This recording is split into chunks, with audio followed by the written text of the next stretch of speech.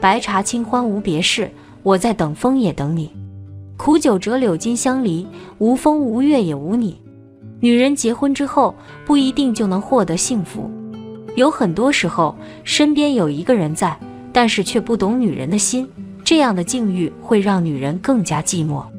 所以女人需要安慰，需要一种浪漫的情怀，能够给平淡无奇的日子带来一丝微风，来解除心中的落寞。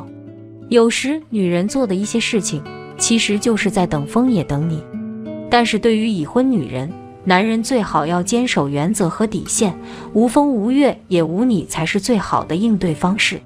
变心是本能，忠诚是选择，很开心你能来，不遗憾你走开。大家好，欢迎收看心灵奇旅。都说恋爱中的女人最妩媚，在婚姻里时间久了，和丈夫之间早已没有了爱情，虽然有很深厚的亲情，但是仍然想寻找属于青春的那种悸动。她的心中或许会有另外一个人，希望得到那种炽热而浪漫的爱。她的心会出逃。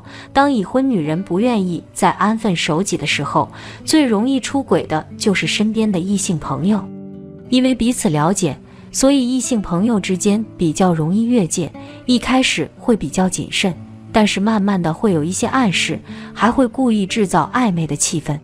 如果男人受到已婚女人的撩拨，心智稍微不坚定，就很容易擦枪走火。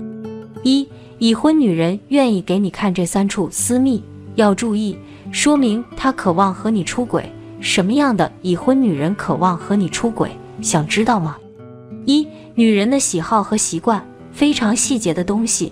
一个男人爱一个女人，会了解她的点点滴滴，希望能带给她幸福。如果男人身边有已婚异性朋友，总是想和男人一起逛街，并且事无巨细地说起自己的事情，那么这个女人的动机并不单纯。和男人在一起的时候，告诉男人她喜欢吃什么口味的冰淇淋，喝什么口味的咖啡，喜欢吃米饭还是馒头，甚至会把作息时间，还有一些更为私密的事情告诉男人，说明这个女人想得到男人的爱。如果男人能够知道她的生日，在这一天来临的时候，女人会盼望收到一份礼物。两个人相处的时候，希望男人能按照女人的喜好和习惯，多照顾她一些，带给她温暖。甚至女人生理期是哪一天都会告诉男人。如果已婚的异性朋友把这些私密的事情都告诉男人，其实已经是另一种表白了。夫妻之间的相处，如果一个男人经常会听到已婚女人说起夫妻之间的相处，会说老公不够体贴，不够温柔，只懂得经营事业，不懂得怜香惜玉，甚至会在深夜联系男人，说起老公经常不回家，总是留她一个人守着寂寞的夜。女人会哭泣，总是想找男人倾诉，其实她并不满足于此，她想要的更多。女人是在暗示男人，虽然自己有老公，但是内心处于一个非常空虚的状态，她需要人来安慰，需要有另一个男人把她的心填满。而这个时候，男人还会收到这个已婚女人的夸奖，总是会说她脾气好，是灵魂伴侣，会说这个男人是她人生故事中不可缺少的一部分。如果发展到这个地步，其实就已经很危险了。这个已婚女人已经严重越界，如果收到这样的讯息，男人最该做的事情就是适可而止。有很多话，女人不好直接说出口，但是她的心早已经像脱了缰绳的野马，会情不自禁，抑制不住那些疯狂的想法，想要得到的更多。女人的卧室，已婚女人已经不像小姑娘那样扭捏，会非常大方地把男人带到自己家里，感觉这也是一件很正常的事情。但是如果女人肆无忌惮地把男人领进卧室，那么就像是敞开心扉，等着男人闯进来。卧室对于女人来说是最私密的一个空间，这个地方一般的朋友都会止步，不管是什么样的朋友，基本上活动范围就是客厅、厕所，能进入卧室的一定是非常熟悉的人。卧室里边有太多私密的东西，如果已婚女人贸然让男人进去，男人也应该知道这是禁区。受到已婚异性朋友的邀请，可以进入他的家，而这个时候卧室的门是敞开的，女人不介意被男人看见里面的陈设，甚至不介意他随意进出，那么女人的态度就非常明显了。交朋友一定要有分寸，即便是再好的朋友，一定要出现在合适的地点和合适的时间。如果和异性已婚朋友关系变得暧昧，就会影响到两个人的名声，伤害到更多的人，到那时候后悔都来不及了。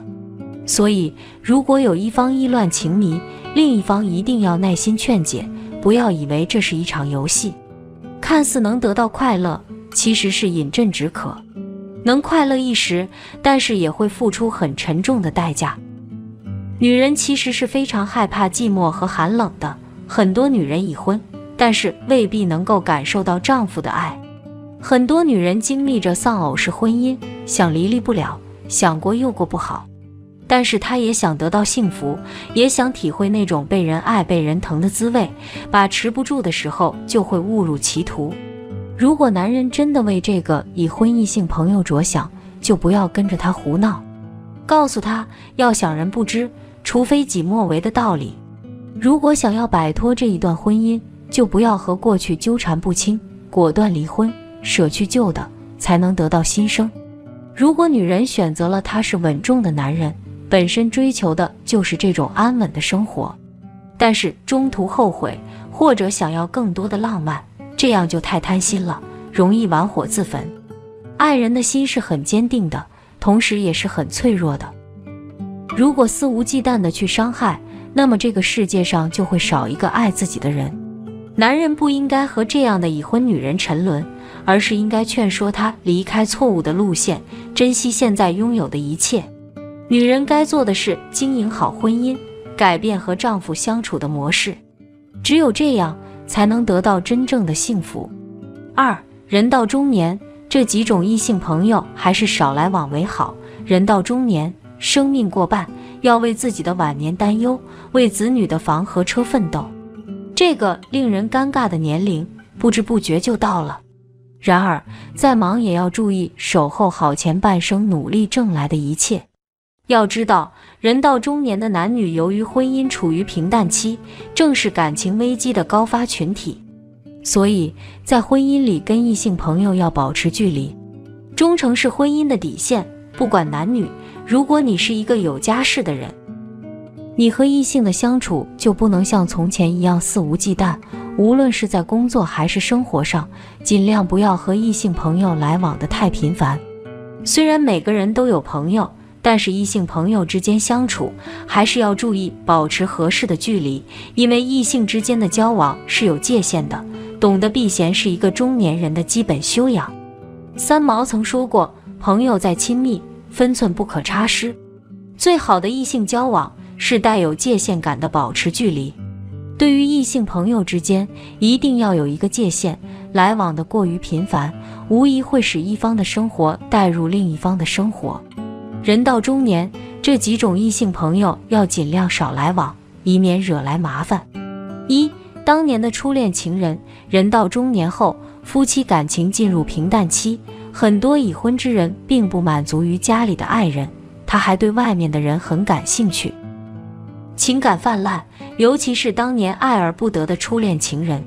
人的可贵之处就在于克制，在于能够理智地对待情感，能把与异性的交往控制在一定范围之内。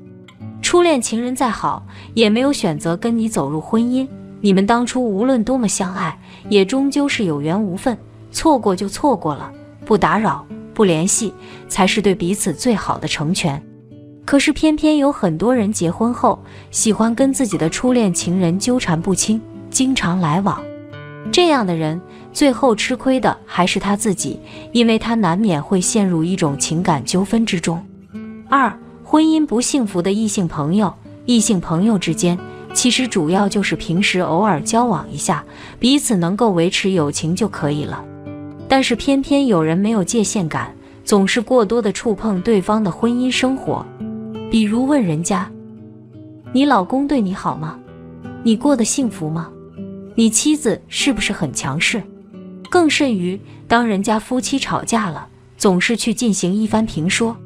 要知道，在这种交流的过程中，对方很容易对你产生好感，长此以往，两个人之间的关系就会变得越来越暧昧。家家有本难念的经，谁家的夫妻不闹矛盾，即使婚姻不幸，也用不着你操心。你要做的就是经营好自己的婚姻，不要去做婚姻不幸福之人的解语花、知心姐姐、异性知己。3. 增互有好感的异性朋友。从小到大，长辈便告诉我们，男女有别，授受不亲。如果男未娶，女未嫁，你们怎么暧昧都没有关系。但人到中年，都是有家庭的人了，那么和异性之间的交往就要学会避嫌了。一旦有了伴侣，就不要去和另一个异性单独相处。有些人在和自己的伴侣吵架后，喜欢去找曾经互有好感的异性朋友倾诉自己的苦楚，而这样的相处容易使得你们惺惺相惜，互生爱慕的情愫。私密的空间下，很容易让人产生错觉。所以，为了家庭，不要和曾经互有好感的异性友人来往过多。其实，在与异性的相处中，存在着一条看不见的线，越过这条线就容易产生问题。有时候我们不注意自己的行为，以为这些行为都没有什么，但是到最后界限越来越不清楚，在不知不觉中没有了界限，最后越界，背叛家庭与爱人，出了轨，最后却承担了自己负担不起的后果，这样真的值得吗？所以人到中年，在与异性相处中要讲究分寸，轻浮的话不要说，暧昧的话更不要说，自己要把握好，不要跨越了朋友之间的界限，以免让人浮想联翩。一些亲密的肢体接触要避免，更要避免长时间的单独相处。有一句话这样说，距离产生美。人到中年，只有和一个异性朋友真正的保持一段距离，才能够让你们两个人之间的关系更纯洁。就算你们的关系再好，也要保持分寸。女人到了中年，家庭和事业都比较稳定了，所以就有了大量的空白时间。这时就需要男人的关心照顾和陪伴，因为孩子长大离开了家，常常会感觉孤单寂寞，女人处于敏感状态。可男人如果忙于工作，或觉得老夫老妻了没必要去理会，并且不关心女人的感受，那么孤独寂寞、有情有欲的女人就憋不住了。中年女人常常就会去这几个地方打发寂寞，时间久了就很容易有外遇，真的要少去。1. 广场舞。广场舞是大爷大妈休闲们的场所，他们总是会在吃晚饭后选择在楼下的小广场去溜溜弯去跳跳广场舞。广场舞自然少不了有魅力的成熟男性，而广场舞自然少不了勾肩搭背、卿卿我我。这时50岁女性空虚的心理得到了满足，她们重新燃起了爱情的火花。这时她们容易产生出轨的想法，她们会认为自己年过中年，应该无所畏惧，去寻找真爱。她们在这种朦胧的爱意中忘了家庭、孩子、老公，认为真爱无敌。57岁的王阿姨被工友拉去跳广场舞，无意间认识了年龄相当的陆先生，两人感情迅速升温。开始王阿姨还有意与他保持距离，可是随着时间，王阿姨态度逐渐发生了改变，开始与他交往。在交往1年后发生了关系，可是世界没有不透风的墙，这件事还是被她丈夫知道了。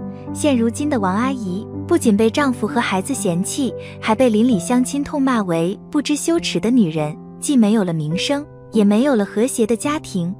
所以可以适当的跳舞放松，但不要过度。2. KTV。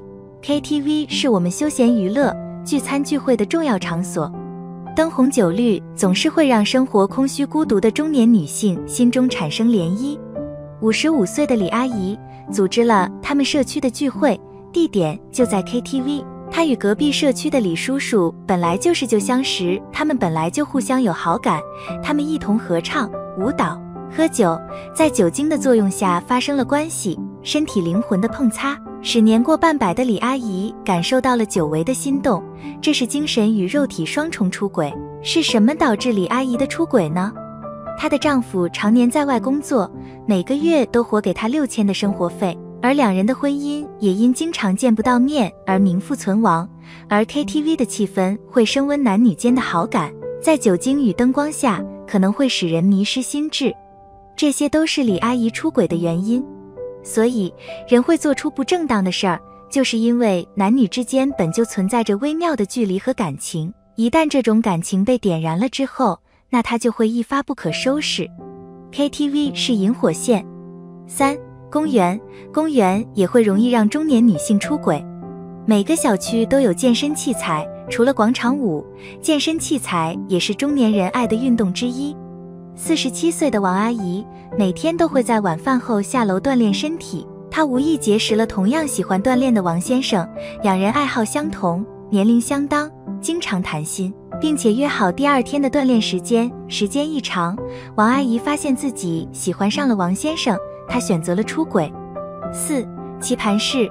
57岁的张女士业余时间就是打麻将，她认识了小她3岁的王先生，他们天天下班后在一起打牌，日久生情。1年后，两人捅破了最后的防线，两人不正当关系维持了3年，可是新鲜感过后是无限的后悔与内疚，她对不起家庭、孩子，终于她忍不住与丈夫坦白了，丈夫选择原谅了她。50岁的中年女人在哪些场合容易发生外遇？5. 守住自己的底线，无论什么场合都能立住脚。虽说花花世界诱惑很多，空虚的心需要人来填满，但是更应清楚自己是有家的女人，应守住道德的底线，这样才能在什么场合都能立住脚。而没有底线，只在意自己感受的人，最终一定会亲手毁了自己的家庭，不知如何面对自己的孩子与丈夫。所以女人只有自己爱自己，忍得住寂寞，经得起诱惑，才能更好地接受别人的爱。总之，女人过了50岁以后，无论因为什么原因，最好不要有出轨的想法。一时的满足与刺激需要用下半辈子的时间来弥补，无论出于什么原因，都不能作为出轨的理由。实在过不下去，可以选择离婚。人若老了，名声却没了，究竟是聪明还是愚蠢？最后，婚外情只会毁灭一个人、一个家庭，而不会带来任何幸福。而结婚后非常忧虑的是，即使对方出轨，那么婚后哪几类女人会冒着失去婚姻的凶险，也要移情别恋呢？更轻易出轨呢？总结大约为8类。1. 不满足生理需要的女人。每个人都有生理需要，性生活反面邪是当代女人出轨的非常大罪魁。女人不满足对方的才气，也短常干脆的出轨缘故。一方面，男性的体力和性才气跟着年龄的增长而慢慢下降，固然就无法再满足对方。另一方面，夫妻之间没有了刺激感、新鲜感，出轨会让女人获得新鲜的刺激感，所以由于性生活反面邪，更轻易出轨。2. 稀饭饮酒交友，男女关系复杂的女人。稀饭饮酒交友的女人，同事众多，就会接触到不同范例的男子，时常一路饮酒伴游，接触的多了，产生点什么事情在劫难逃。俗话说，近朱者赤，近墨者黑，跟什么样的人在一路，就会受什么样的人影响。一个女人四周尽是男女关系复杂的同事，非常大的可能会被他们污染带坏，而经不起他们的怂恿和勾引。这一类女人的出轨几率非常大，面对别人的主动勾引，谁也无法保管能抵住勾引。3. 没有工作的家庭主妇。永远在家的家庭主妇，由于每天要做家务、带孩子，所以无法去工作，但是闲下来的时候特别无聊，由于有太多的时间和精神无处花销，从而产生空洞和聊寂感，上网谈天变成了他们生活中必不行少的一项文娱。再加上当今蓬勃的互联网，还非常轻易和别人聊出情绪，谈天的人每天对你嘘寒问暖，投其所好，常说日久生情，情绪都是聊出来的。聊的时间长了，再加上家庭主妇即是保姆的性质，未免会有所抱怨，若本人的老公又不体贴，出轨也就理所固然了。4. 为生活迫于无奈的女人。这类女人短常不幸的，家庭条件欠好，或者丈夫才气有限，被生活压迫，为了孩子，为了生计，固然无奈，偶然却也不得不接受少许不怀美意的男子勾引，来换取更好的生计空间，唯有如许才气缓和他们的生活压力。5. 智商、情商低的女人。胸大无脑，说的即是这类女人，智商有限，情商不高，可偏偏上天却给了她一副月目标皮囊。这种女人做什么事都不经过大脑，面对种种勾引，无法辨别短长，校验对错，往往非常轻易被男子的花言巧语所迷惑，禁不住男子的一点勾引和甜言蜜语。这类女人也短常吸引男子的，由于她们身段嘴脸较好，又好骗，所以是非常多男子下手的工具。这类女人偶然后真拿她没有办法，像永远长不大似的，说她傻吧，偶然后她也特别夺目，说她不傻吧。但是明明她晓得此中的锋利关系，她或是要赶着往人家怀里送，又有几个男子会回绝奉上门的女人呢？6. 猎奇心强的女人。有句话叫猎奇害死猫，说的即是这种女人，对什么都甜色猎奇，什么都想亲身去测试一下，看到别人追求出轨的刺激，恰好身边又有如许的时机，她就会亲身去测试一下，可能即是这一次，就让她深陷此中，无法自拔。7. 虚荣心强，不知满足，稀饭攀比的女人。生活中虚荣心强的女人触目皆是，在现在这个物欲横流的社会，相互攀比，别人有的本人也要有，别人没有的本人更要有，人比人，真是气死人。看到四周的女同事都穿金戴银，一身名牌，而本人家庭条件一般，无法满足他们的虚荣心时，他们平时都会向有钱的男子主动献身，而到达本人的目标，后果可想而知，有几个男子会回绝主动奉上门来的女人呢？所以虚荣心能完全粉碎一个女人的道德底线。8. 报仇欲强的女人。报仇心强这类女人，头脑偏执，时常主观果断，头脑往往走极其，在和丈夫产生冲突后，或者丈夫做了对不起她的事，她心里不服衡，出于报仇而去表面找别的男子，以此满足本人的报仇欲。这类女人也短常可害的，为了报仇可以不择手段，但是了局往往也相对悲凉。总之，夫妻之间应该多包涵对方一点，多理解对方一点，有什么事情都可以一路商议办理的办法。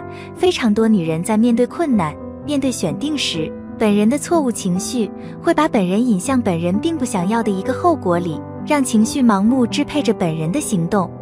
偶然后非常多出轨都是可以避免的，时时发现，时时止损。